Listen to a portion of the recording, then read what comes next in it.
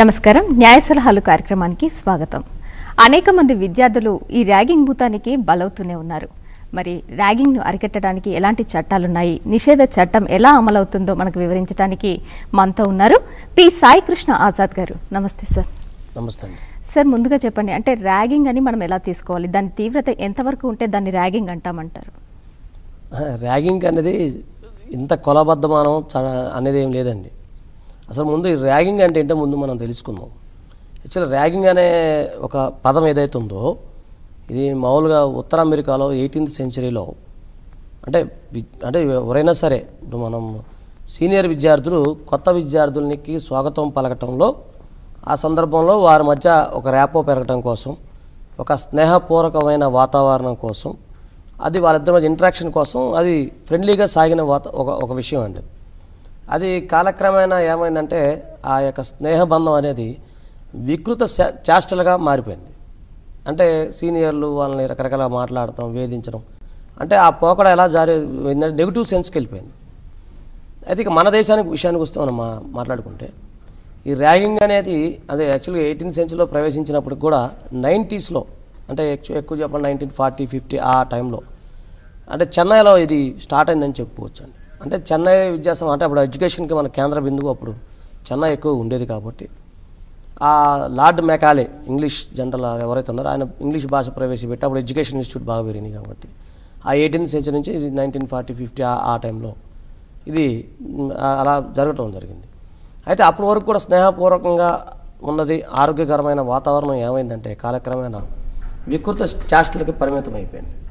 దీనికి సంబంధించి మొట్టమొదటిలో చెన్నైలో ఒక అంటే అప్పుడు మైనర్ బాలిక మన పేరు చెప్పకూడదు కాబట్టి ఒక ఆమె దానికి సంబంధించి చెన్నైలో మొట్టమొదటిసారిగా సూసైడ్ చేసుకోవడం జరిగింది. అంటే అప్పటి నుంచి ఈ ర్యాగింగ్ అనేది దీనికి నెగిటివ్ సెన్స్ అనేది ఏర్పాటు వచ్చిందండి.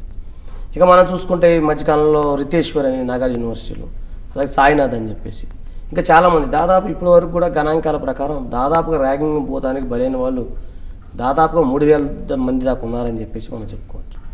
అయితే కాలక్రమాన్ని ఏమైందంటే దీనికి సంబంధించి ఎప్పుడైతే చెన్నై విద్యార్థి ఆత్మహత్య చేసుకుంటుందో మొత్తం దేశంలో ఒక రకమైన చర్చ జరిగింది. అసలు ర్యాగింగ్ అనేది ఇట్లా ఉంటుందా, ఇలా అంటే బయటకు వచ్చిన విషయం ఎప్పుడైతే ఉందో అప్పటి వరకు అంటే విద్యా సంస్థలో వికృత చేష్టలు చేయడం, వాళ్ళు చెప్పుకోలేక బయటికి ఇలా జరిగినప్పుడు అది ముందు మేధావుల దృష్టికి తీసుకురావడం జరిగింది, ప్రభుత్వ దృష్టికి తీసుకురావడం జరిగింది. దాని మూలంగా మొట్టమొదటిసారిగా కొన్ని ఆల్ ఇండియా ఎడ్యుకేషన్ ఇన్స్టిట్యూట్ వారు కొన్ని గైడ్లైన్స్ ఇవ్వడం జరిగింది.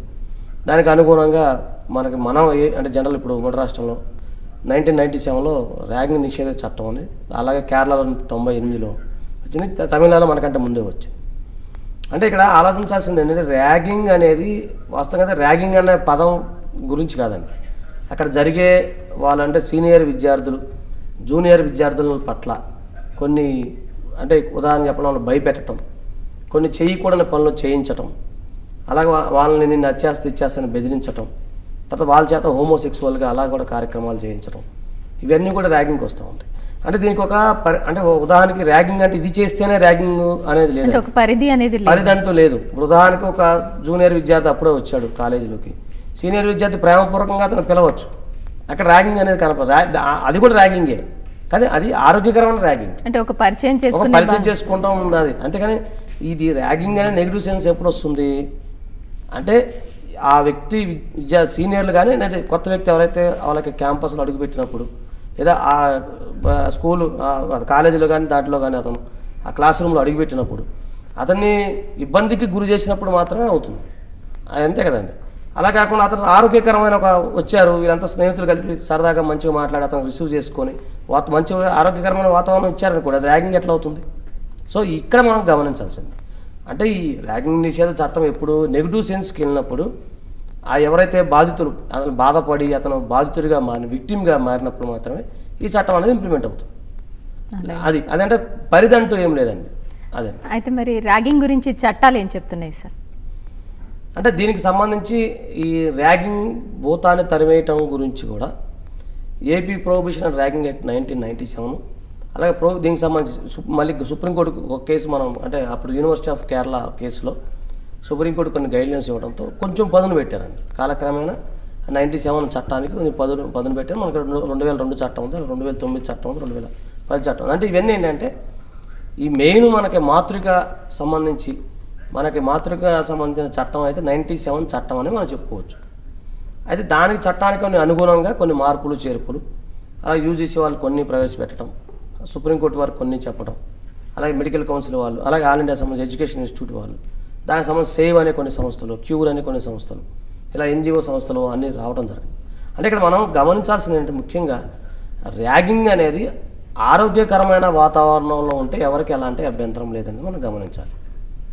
ఓకే ఓకే సార్, బ్రేక్ తర్వాత కంటిన్యూ చేద్దాం. న్యాయ సలహాలు కార్యక్రమంలో ఇప్పుడు ఒక చిన్న విరామం.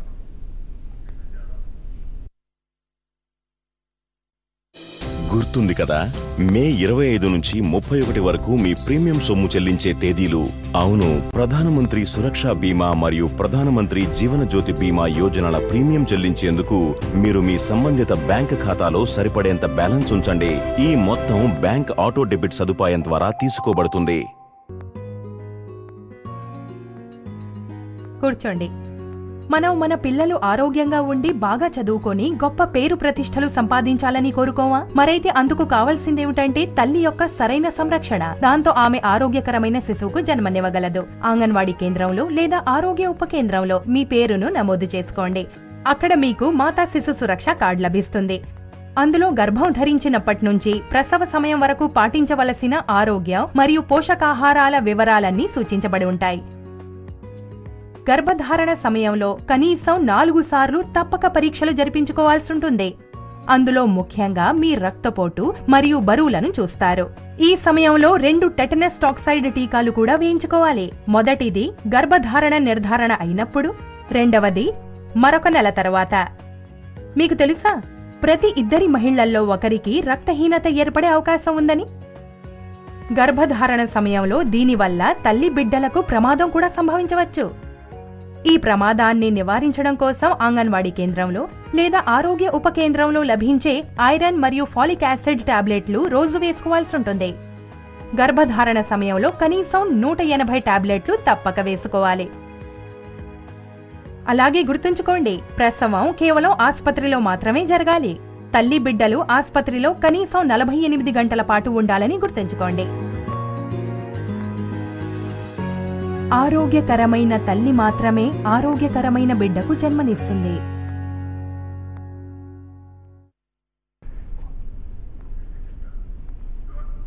విరామం తర్వాత న్యాయ సలహాలు కార్యక్రమానికి తిరిగి స్వాగతం.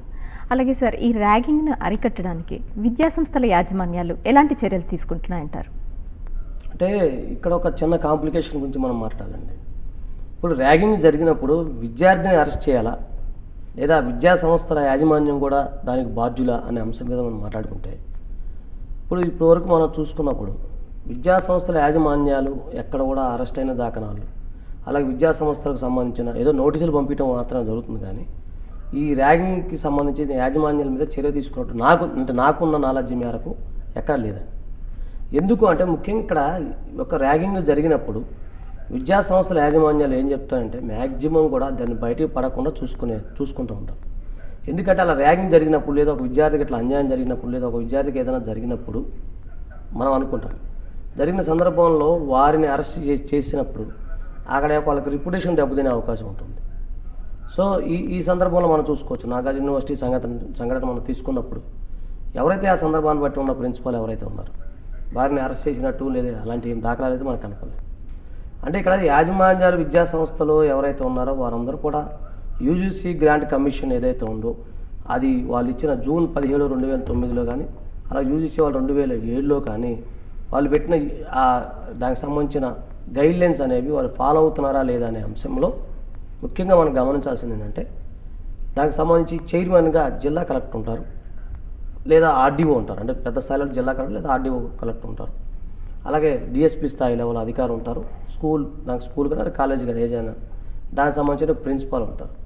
అంటే ఇక్కడ ఒక కమిటీ అనేది ఫార్మింగ్ చేయాల్సిందే.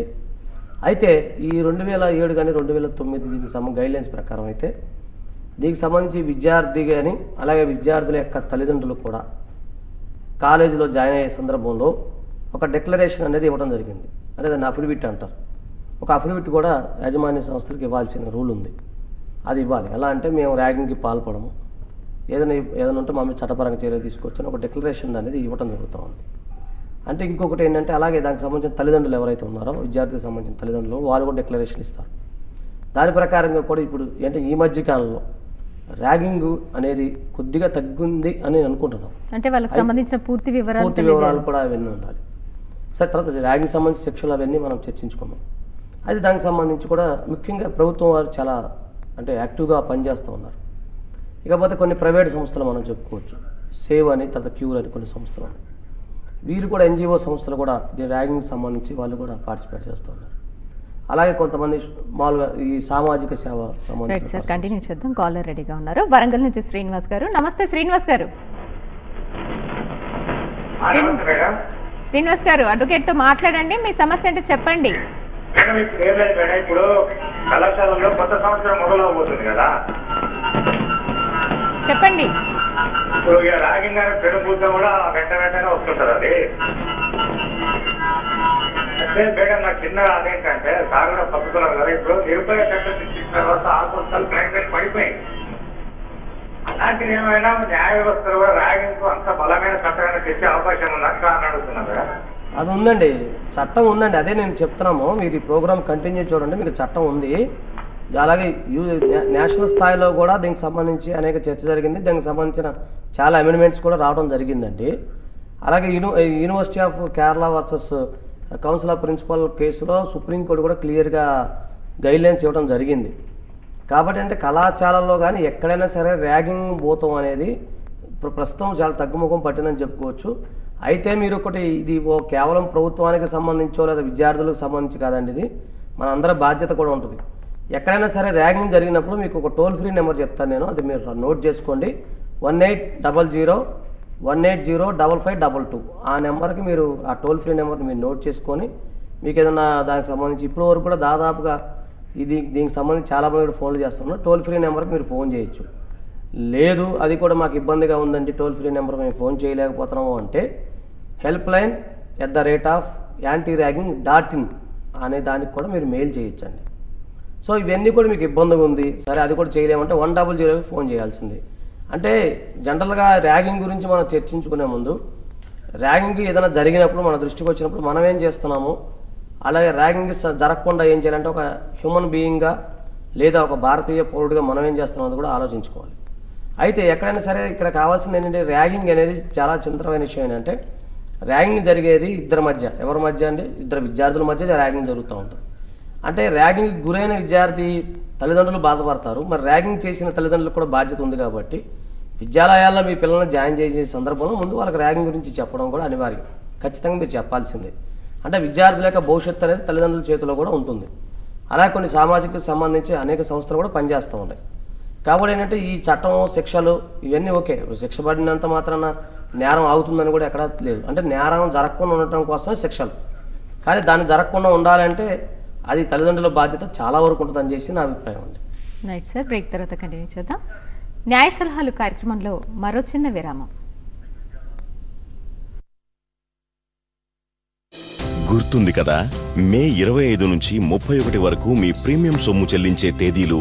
అవును, ప్రధానమంత్రి సురక్షా బీమా మరియు ప్రధానమంత్రి జీవన జ్యోతి బీమా యోజనల ప్రీమియం చెల్లించేందుకు మీరు మీ సంబంధిత బ్యాంక్ ఖాతాలో సరిపడేంత బ్యాలెన్స్ ఉంచండి.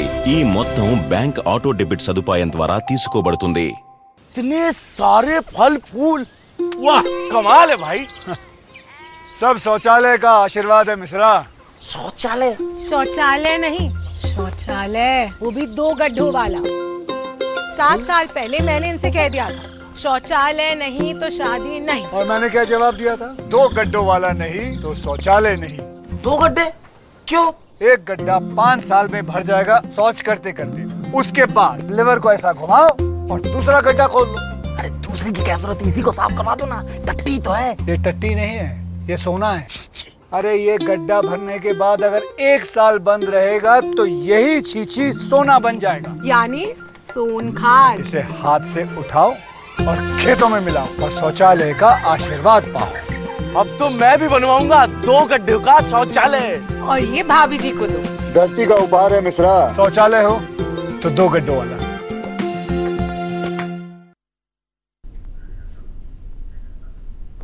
విరామం తర్వాత న్యాయ సలహాలు కార్యక్రమానికి తిరిగి స్వాగతం. అలాగే సార్ యూజీసీ మొదటిసారిగా 2009లో గైడ్లైన్స్ ఇచ్చిందని చెప్తున్నారు కదా, మరి ఎలాంటి నిబంధనలు విధించిందంటారు? దాంట్లో యూజీసీ వాళ్ళు అసలు ర్యాగింగ్ అంటే ఏంటో వాళ్ళు విస్తృత అర్థంలో చెప్పడం జరిగిందండి. అంటే అంతకుముందు ర్యాగింగ్ అంటే కొన్ని అడ్డగించడం అవన్నీ లేదు. ర్యాగింగ్ అంటే దీంట్లో క్లియర్గా అంటే జరిగిన సంఘటనలని తీసుకొని చెప్పడం జరిగింది. అంటే సీనియర్ విద్యార్థులు ఎవరైతే ఉన్నారో వారు జూనియర్ విద్యార్థుల్ని ఏడిపించటం, అలాగే వాళ్ళ మోకాల మీద పాకించటం, అలాగే వాళ్ళ బట్టలు ఉతకమంటాం, అలాగే వేరే వికృత చేష్టలు చేయమంటాం, వాళ్ళకి దీనికి సంబంధించి పోర్న్ వీడియోగ్రఫీ చూపించటం, అలాగే వారికి సంబంధించి ఇంకేదైనా అంటే బూత్ పదాలు మాట్లాడమంటాం, ఇవన్నీ కూడా విస్తృత అర్థంలో తీసుకురావడం జరిగిందండి. అయితే దీనికి సంబంధించి గైడ్లైన్స్ ఏంటంటే ముఖ్యంగా ఎవరైనా సరే విద్యార్థులు కనుక ర్యాగింగ్ పాల్గొన్నట్లయితే వారిని డిబార్ చేయటం కానీ, అలాగే భవిష్యత్తులో వాళ్ళు ఏ కాలేజీలో కానీ స్కూల్లో కానీ జాయిన్ అవ్వకుండా ఉండే అవకాశంలో కానీ దాదాపుగా వారికి గరిష్టంగా 25,000 రూపాయల పనిష్మెంట్ వారికి విధించడం కానీ, అలాగే మిగతా ఏ సందర్భంలో అంటే ఉదాహరణకి స్పోర్ట్స్ కోటాలో కానీ వారికి ఏదైనా ఉన్నప్పుడు అవన్నీ రాయితీలు కట్ చేయడం కానీ, అలాగే స్కాలర్షిప్ పరంగా ఉంటే అలాంటి స్కాలర్షిప్లు కట్ చేయడం కానీ, వీటన్నిటితో పాటు ఐపీసీ కొన్ని సెక్షన్స్ చెప్పడం జరిగింది. దాని ప్రకారం కూడా ఇంప్లిమెంట్ చేయడం జరిగింది. అంటే ఇక్కడ మనం విస్తృత అర్థం ఆలోచించాలండి. 1997 యాక్ట్ ఏదైతే ఉందో దానిలో సెక్షన్ 4 ప్రకారం కొన్ని వాళ్ళు చెప్పడం జరిగింది. అది 97లో. కానీ అప్పుడు ర్యాగింగ్ అనేది ఇంకా పబ్లిక్లో ఉంది. కానీ ఈ యొక్క యూజీసీ చట్టం కానీ, అలాగే దీనికి సంబంధించి ఆల్ ఇండియా ఎడ్యుకేషన్ కౌన్సిల్ వాళ్ళు కానీ వీళ్ళంతా కూడా చాలా తీవ్ర స్థాయిలో దీన్ని తీసుకురావడం జరిగింది. ఇప్పుడు చాలామంది కొన్ని సందేహాలు ఉన్నాయి. అంతకుముందు మనం చూసుకున్నట్లయితే ఈ డిక్లరేషన్ అనేది ఎప్పుడు కూడా తీసుకునేవాళ్ళు కాదు, తల్లిదండ్రుల నుంచి కానీ విద్యార్థి దగ్గర నుంచి కానీ తీసుకునేవాళ్ళు కాదు. అలాగే ఇప్పుడు విద్యా సంస్థలు ఏవైతే ఉన్నాయో విద్యా సంస్థలో ప్రిన్సిపాల్ నెంబర్లు డిస్ప్లే చేయటం, అలాగే దీనికి సంబంధించి ర్యాగింగ్ యాంటీ ర్యాగింగ్ కమిటీ ఏదైతే ఉందో దాన్ని స్టార్ట్ చేయటం, అలాగే యాంటీ ర్యాగింగ్ కమిటీకి సంబంధించి కొన్ని ఫోన్ నెంబర్స్ అక్కడ ఇవ్వటం, అలాగే విద్యా సంస్థల్లో ముఖ్యంగా ఇప్పుడు నేను చెప్పిన నెంబర్ ఏదైతే ఉందో 1800-180-5522 అనే నెంబర్ని డిస్ప్లే చేయటం, అలాగే దీనికి సంబంధించి లోకల్గా ఈ మధ్య రేడియో ప్రోగ్రామ్స్ కూడా చేస్తూ ఉన్నారు యూనివర్సిటీలో కానీ కాలేజెస్లో కూడా లోకల్ రేడియో, దానిలో కూడా విస్తృతంగా ప్రచారం చేయడం, ఇవన్నీ కూడా యూజీసీ గైడ్లైన్స్ ప్రకారం చేస్తూ ఉన్నారు. మ్యాక్సిమం ప్రజల్లో కూడా కాస్త అవేర్నెస్ వచ్చిందని నేను అనుకుంటాను.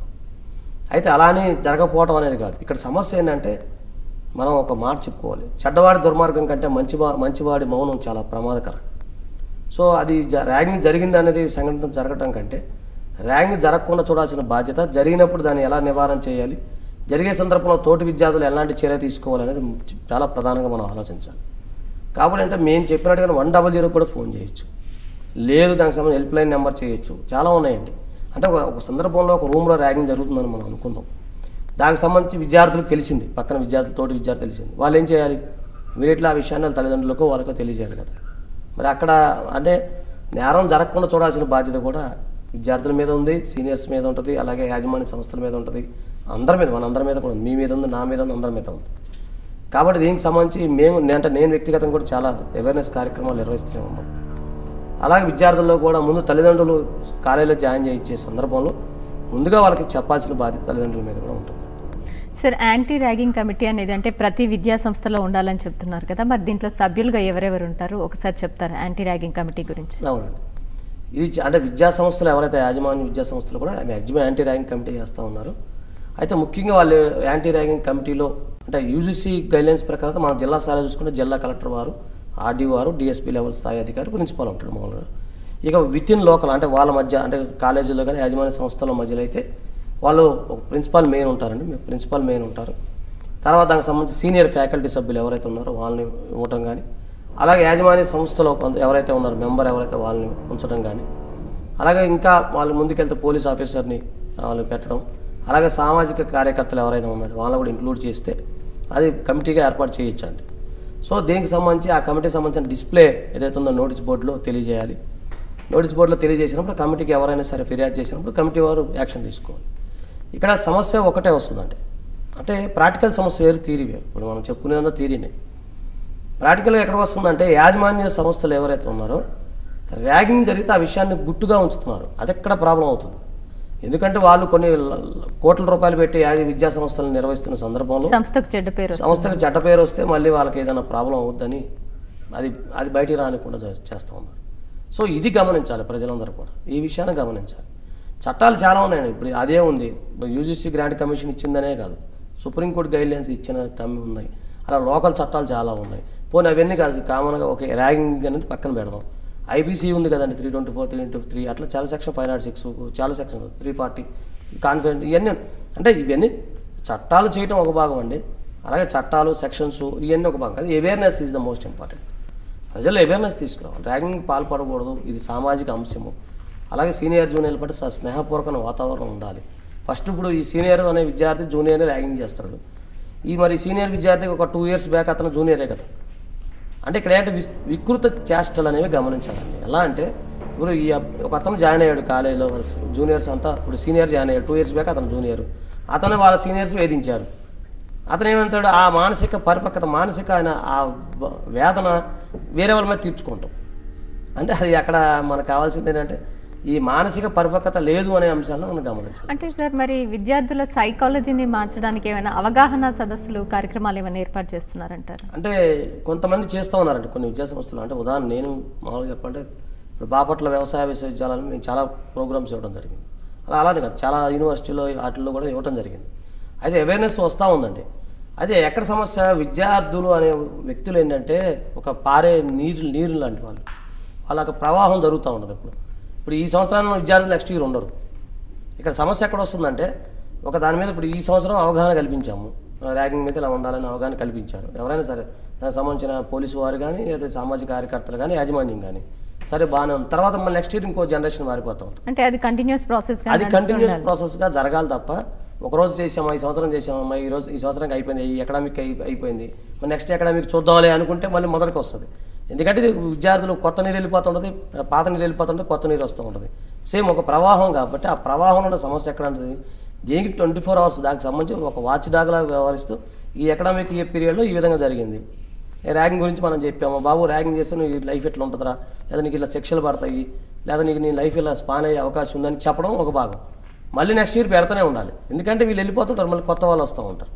అంటే ఇక్కడ మనకు కావాల్సింది ఏంటంటే అప్రూవ్డ్ దశలో ఆలోచించాలి తప్ప మామూలుగా చెప్తున్నాము అయిపోతుంది, చట్టాలు పెడతాం, టోల్ ఫ్రీ నెంబర్ ఇచ్చారు, పోలీసులు అరెస్ట్ చేశారు, లేకపోతే ఇంకోటి జరిగిందంటే దీనికి అంటే ఇక్కడ సమస్య ఎక్కడ వస్తుందండి. దాని యొక్క ప్రాథమిక సమస్య మనం ఆలోచించాల్సింది ఏంటంటే విద్యార్థులు అనే వ్యక్తులు ఎప్పుడైనా సరే నీటి ప్రవాహంలో వెళ్ళిపోతూనే ఉంటారు, మళ్ళీ వస్తూనే ఉంటారు. సో అందుకని ఏంటంటే ప్రతి సంవత్సరం ఇది నిరంతరం జరిగే ప్రక్రియ అనేది నా అభిప్రాయం అండి. మరి ర్యాగింగ్కి పాల్పడితే ఎలాంటి శిక్షలు అమల్లో ఉన్నాయి? ఆ శిక్షల ద్వారా విద్యార్థులు అంటే భయపడి మరి చేయకపోవడము అలా ఆపే అవకాశం ఉందంటారు? అంటే ర్యాగింగ్కి శిక్షలు ఉన్నాయండి. మన 97 యాక్ట్ సెక్షన్ 4లో కూడా క్లియర్గా చెప్పడం జరిగింది.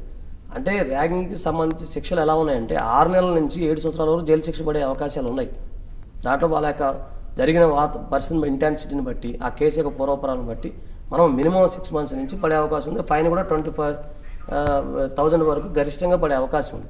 అలాగే యూజీసీ గ్రాంట్ కమిషన్ ప్రకారం వాళ్ళు డిబార్ చేయటం కానీ, అలాగే మళ్ళీ వాళ్ళు వేరే విద్యా సంస్థల వాళ్ళ ఎడ్యుకేషన్ లేకపోవడం కానీ, అలాగే ఐపీసీ 323 ఒకవేళ ఎదుటి వాళ్ళని కనుక మీరు అంటే కొట్టినా తిట్టినా వాళ్ళలాగా తర్వాత వాళ్ళని అడ్డగించినా కూడా ఇవన్నీ చూసుకుంటే మనం ఐపీసీ కూడా అప్లికబుల్ అవుతుంది. అలాగే క్రిమినల్ అబిట్మెంట్ కూడా వస్తుంది. అంటే ఇక్కడ సమస్య అంటే శిక్షలు పడతాయి అనేది ఒక ప్రధానమైతే శిక్షలు కాదండి కావాల్సింది, విద్యార్థుల యొక్క జీవితం పోతుంది అనేది చూపించగలగాలి. ఒక వ్యక్తి చేశాడు, తప్పు చేశారు, శిక్ష అధిమించడం కాదు, అతని యొక్క లైఫ్ స్పాయిల్ అవుతుంది. అంటే ఇన్నాళ్ళు కష్టపడి అతను చిన్నప్పుడు ప్రాథమిక స్థాయి నుంచి కష్టపడి చదువుకొని ఈ స్థాయికి వచ్చి ఒక చిన్న సంఘటనకి పాల్పడటం మూలంగా అతని జీవితం స్పాయిల్ అయ్యే అవకాశం ఉంటుంది. అలాగే అతనికి నమ్ముకుని ఉన్న తల్లిదండ్రులు ఎవరైతే కోటి ఆశలతో పిల్లల్ని చదివిస్తూ ఉంటాం ఈరోజు, ఆ కోటి ఆశలతో తీసుకున్న చిన్న సంఘటన జరిగినప్పుడు వాళ్ళ యొక్క లైఫ్ స్పాయిల్ అవుతూ ఉంటుంది. అంటే ఇక్కడ మనకి శిక్షలు అనేవి మనం చెప్పుకునేది కదా, అందరూ తెలిసిన విషయం. శిక్షలు అనేది అతను శిక్షించినంత మాత్రాన ర్యాగింగ్ అరికట్టాలంటే ఎప్పుడు అరికట్టేది పాటికల్లా ఇన్ని ప్రాబ్లమ్స్ వచ్చేయవు. అయితే ముఖ్యంగా అదే నేను చెప్పేది అదేనండి, ఎవరైనా సరే మామూలుగా మేము వ్యక్తిగతంగా మనం చూస్తాం, యాజ్ ఎ బీయింగ్ ప్రాక్టీసింగ్ అడ్వకేట్గా మనం ఎన్నో చూస్తూ ఉంటాం. జనరల్గా ఎక్కడ వస్తుంది, వ్యక్తి యొక్క మార్పే మనకు కావాల్సింది. ఒక వ్యక్తికి శిక్ష అనిపిస్తే కంటిన్యూ చేద్దాం. నిజామాబాద్ నుంచి శ్రీనివాసరావు గారు. నమస్తే శ్రీనివాసరావు గారు. శ్రీనివాసరావు గారు సార్తో మాట్లాడండి. నిజామాబాద్ నుంచి అండి, శ్రీనివాసరావు నా పేరు. చెప్పండి మేడం. ఇప్పుడు కాలేజెస్ ఓపెన్ అయినప్పుడు ఏం చేయాలంటే అండి, ఇప్పుడు అవగాహన క్లాసెస్ పెట్టాలి మేడం. అందరికీ కూడా ఒక అవగాహన క్లాసెస్ పెట్టాలి. రాగింగ్ చేయకూడదు, ఇట్లా చేస్తే ఇలా ఇలాంటి దెబ్బలు ఉంటాయి. అని చెప్పేసి వాడికి పూర్తిగా అవగాహన తెలియజేయాలి మేడం. అంటే కాలేజీస్ ఓపెన్ అయినప్పుడు, అంటే స్టూడెంట్స్ అంతా వచ్చినప్పుడు అట్లా అవగాహన క్లాసెస్ పెట్టాలి.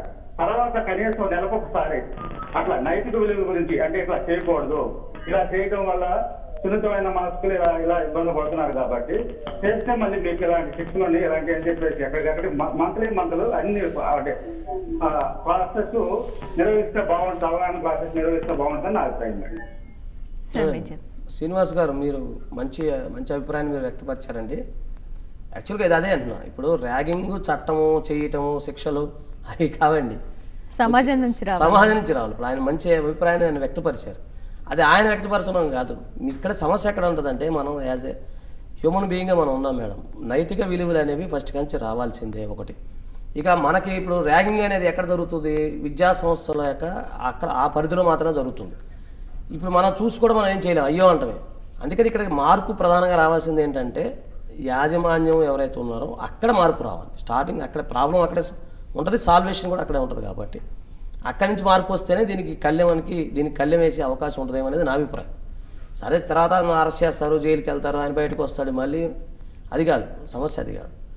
నైతిక విలువల గురించి చెప్పాలి ఫస్ట్ ఆఫ్ ఆల్, స్టార్టింగ్లోనే చెప్పాలి. దీనికి సంబంధించిన ముఖ్యంగా ఏంటంటే, మనం ఇంకా ఈ ప్రోగ్రామ్ కంటిన్యూ చేసుకున్నా కూడా ఒకటే మాట చెప్తాను, ఒక్కటే మెయిన్, యాజమాన్యం ఎవరైతే ఉన్నారో వాళ్ళు స్పందించకపోతే ర్యాగింగ్కి సమస్యకి పరిష్కారం లేదు అనేది నా అభిప్రాయం. ఓకే సార్, మరి ఐపీసీ కింద కొన్ని అట్రాక్ట్ అవుతున్నాయని చెప్పారు కదా, ఆ సెక్షన్స్ గురించి ఒకసారి వివరిస్తారు. అదేనండి, అంటే ఒక వ్యక్తిని కనుక వాళ్ళు బలవంతంగా కొట్టినా తిట్టినా 324, 323 కింద చేస్తారు. అలాగే రాంగ్ఫుల్ కన్స్టెంట్ వాళ్ళని అడ్డగించినప్పుడు 340 కానీ, అలాగే వాళ్ళని బెదిరిస్తే అంటే వాళ్ళ చావుకు కారణం అయితే కొన్ని సందర్భాల్లో మనం చూసుకోవచ్చు 506 పడే అవకాశం, 506 2 రకాలుగా పడే అవకాశం ఉంటుంది. అంటే ఇవన్నీ ఐపీసీకి సంబంధించిన సెక్షన్స్. ఏదైనా దయచేసి నా అభిప్రాయం ఒకటంటే, విద్యార్థులందరూ శిక్షకు గురి కాకూడదని మేము కోరుకుంటున్నాం. అందరూ వాళ్ళ మార్పు వచ్చి ఆరోగ్యకరమైన హ్యాపీగా ఉండే వాతావరణం రావాలని నేను కోరుకుంటున్నాను. ఓకే సార్, మా స్టూడియోకి వచ్చి ర్యాగింగ్ నిషేధ చట్టాల గురించి చాలా చక్కటి అవగాహన కల్పించారు. Thank you sir. ఇది ఈనాటి న్యాయ సలహాలు కార్యక్రమం. నమస్కారం.